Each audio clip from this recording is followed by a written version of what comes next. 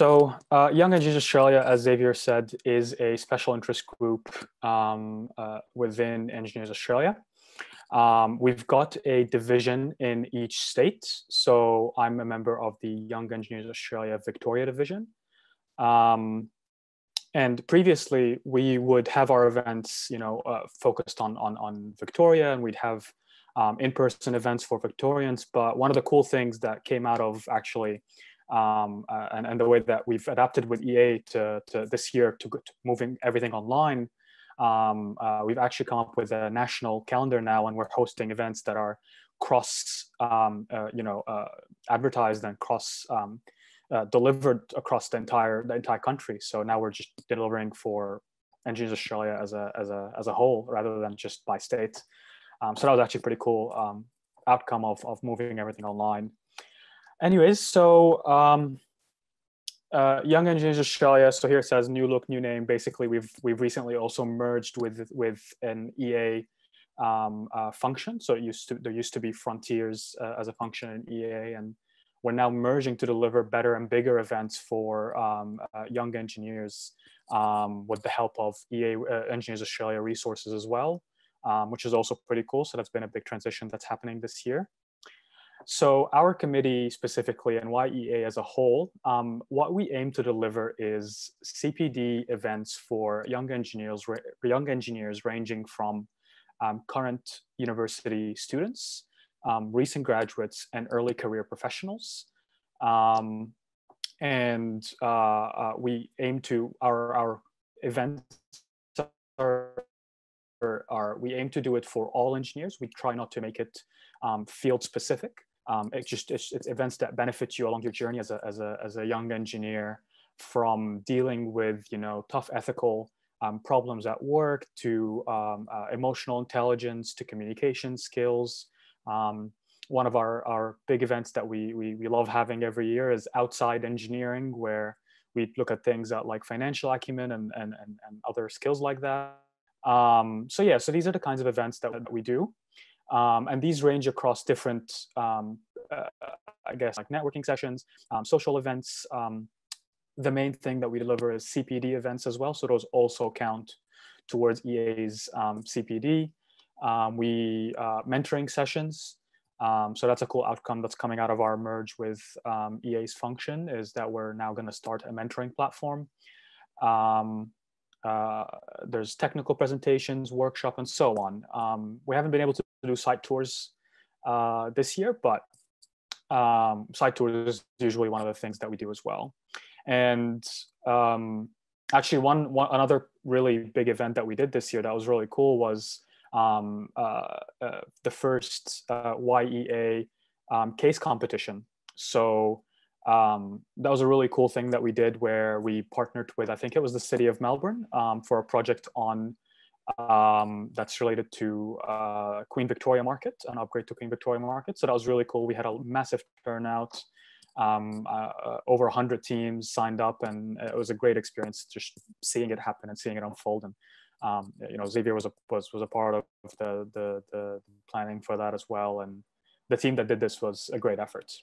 So what you can see in front of you here is the 2020 Young Engineers Victoria Committee.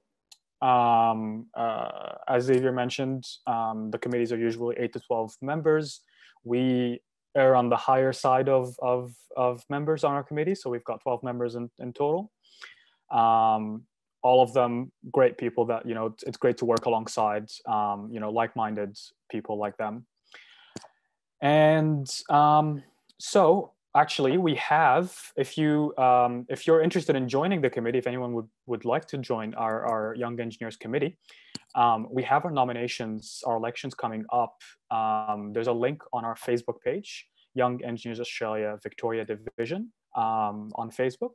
There's a link to our nominations link, and it closes this Saturday, which is the 15th. 14th. I believe. 14th, sorry, yes.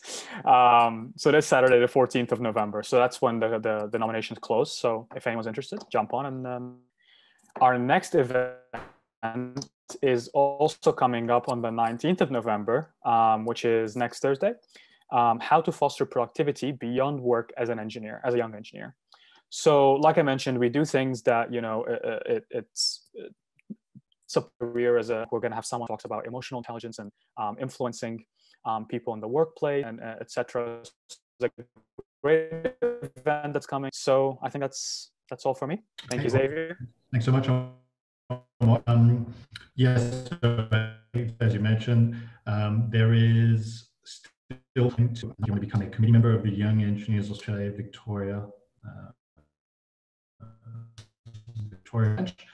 It's primarily, the committee is primarily constituted of early career engineers, but we do, these committees cater for engineers, student engineers, graduate engineers, experienced engineers from 18 to 35 years old. So in the committees, students are very important as well. We're looking for a proportion of, I don't know, maybe three to four students in the committee. Nominate yourself. I'll talk to you a bit about social media, Facebook groups. You can see those announcements and the links in the Facebook group. I would like to just quickly conclude on some of the additional resources that we have specifically for student and graduates. So jobs, our jobs board, definitely browse through jobs.engineersaustralia.org.au. There you can browse through employers, look for internships, vacation placements, graduate programs, graduate positions. We have over 200 companies that are advertising all year round. So always keep an eye out open and see where there are opportunities there. We have a great careers advice tab as well on the jobs board. Over 170 articles on, you know, how to prepare, plan your career, advice on how to ace interviews, specific interviews of some employers, hiring companies, how to successfully apply for a company like, I don't know, Pfizer, let's say. I don't know if there's an article on Pfizer, but that would be an example. So jobs.engineersaustralia.org.au, a definite resource there for you. There you will also see our upcoming information on some of our career fairs. So every year in March, we have a career fair elevation. Because of the current situation, this has gone virtual. Platforms, individual booths, but we presenting their graduate programs, their internship opportunities. And it's a great way for you to start building those professional networks. Hopefully we'll be able to go live again every year. Usually it's a live career fair in March, but yeah, keep your eyes on this space, and hopefully we'll have some updates for you very soon. That was the career. Yeah, those are the articles I mentioned to you. Career advice, really great resource. So in conclusion, not want to take too much time. Just to conclude on why it's important for you to be a member, and not only a member, a student member, but an engaged member, somebody who really actively contributes, seeks advice, shares knowledge, etc. So by being a member of Engineers Australia, you're part of a 100,000+ strong membership community. You can connect at a local and a global level. You can expand your professional and personal networks. Obviously build your knowledge, your skills, and all sorts of experience that are required for you to be successful in your career. Those engineering resources I mentioned to you, there's some of the best resources anywhere in the world, non-Google searchable databases. And finally, you do gain credibility, immediate credibility by association, by being a member. When you're a member, you gain a post-nominal. Students, Stud IOST, that means student member of the Institution of Engineers Australia. That's why you're a student. Then when you transition to graduate, it's no longer free, but you gain also that post-nominal grad IOST, graduate member of the Institution of Engineers Australia. And then there are several more post-nominals as you progress in your career. MIOST is a full member, a professional with more than 3 years experience. That's an MIOST. Then you have things like CPEng or CNJ. Those are chartered engineers and professional technologist associates. Fellow, that's when you've had more than 20 years membership. You can be also an EngExec, engineering executive. So really the first #1 step at the first level, student member. So yes, and finally, I will encourage you to join our Facebook page. So on the Young Engineers Australia website that was launched literally today, 11th of November, yea.engineersaustralia.org.au, have a look there, and they will give you the links also to join our Facebook page in Victoria. That's it for me to start off talking about Engineers Australia and how to make the most of a membership. I guess now we can transition, Vinod, Pravinash, to, I guess, a panel conversation. Yeah.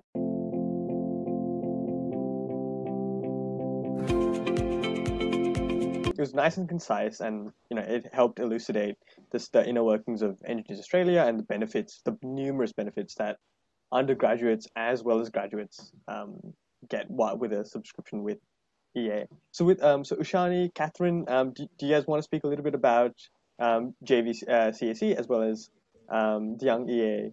Sorry, Catherine, you're muted. You'd think I'd get the hang of this after 6 months. Maybe I'll just talk a little bit about the JVCEC and a couple of activities that we do that are really relevant to students.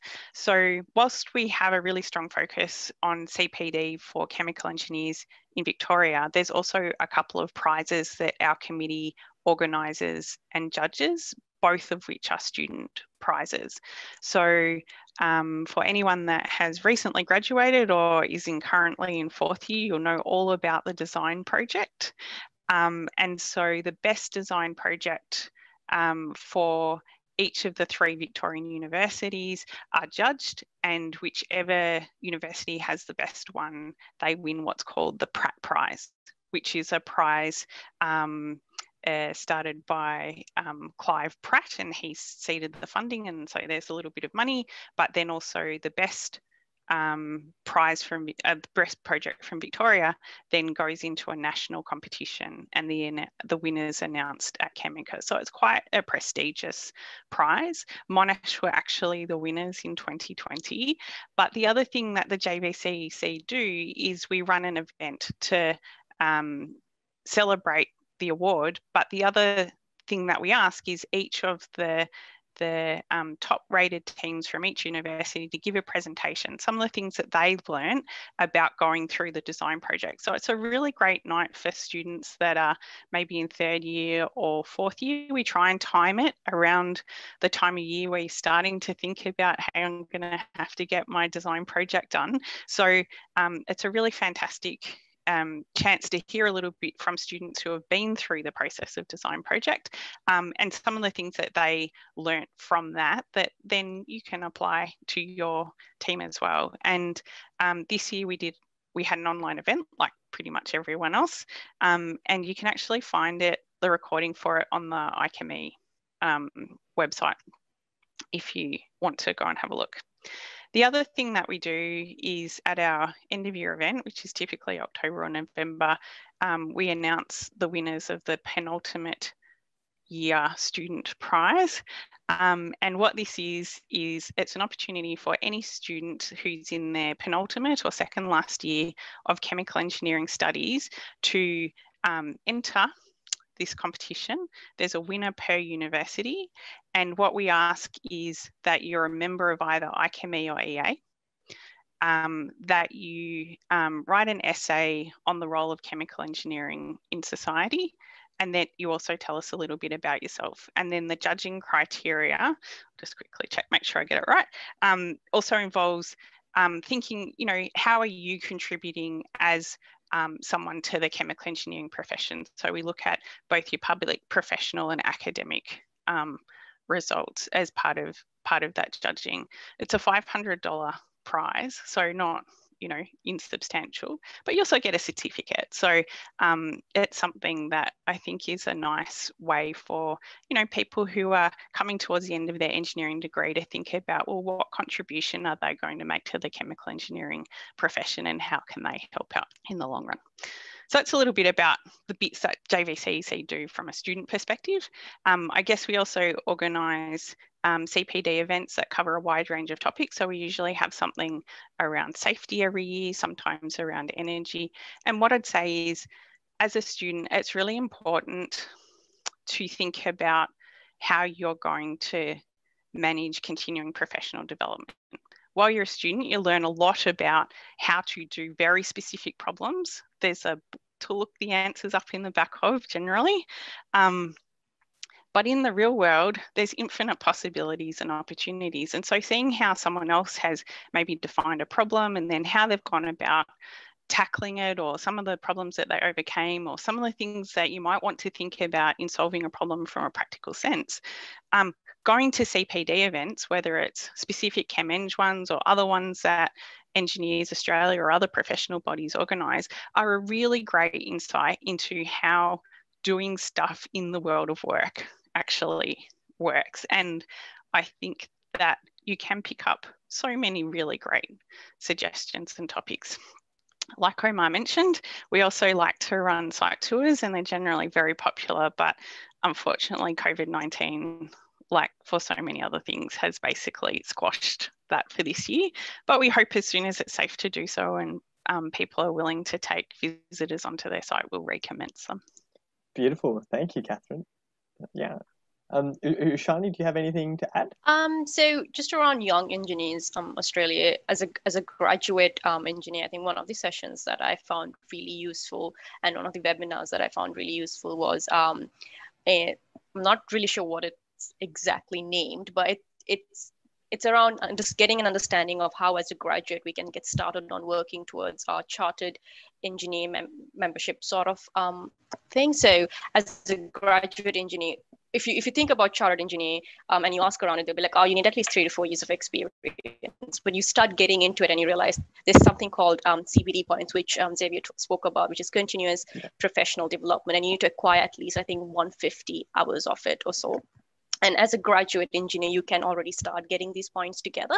So that's something that I found really useful. So the webinars in there, even after you graduate, there's quite a bit of information that you can get from these little webinars that they do. So definitely very useful.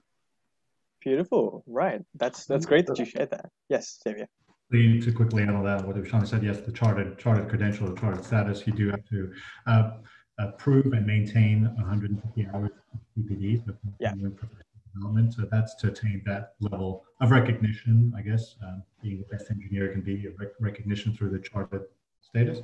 But definitely what Catherine was saying, continuing professional development is extremely important for engineers. You always have to stay up to date with the local, whether you want to become a chartered engineer or not, stay up to date with the local knowledge.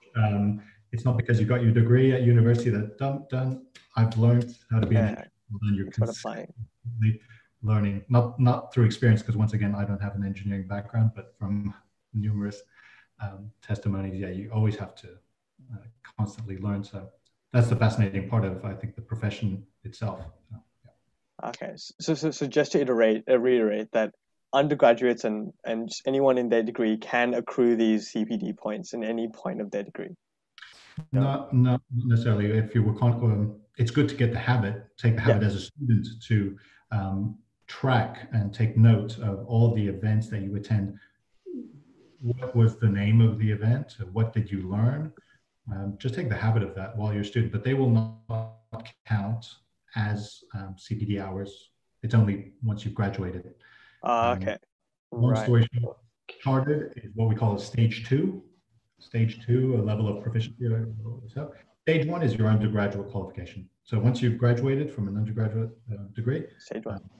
That's a stage 1 competency. Right. Stage 2, chartered. Wow. Yeah, beautiful. Thank you.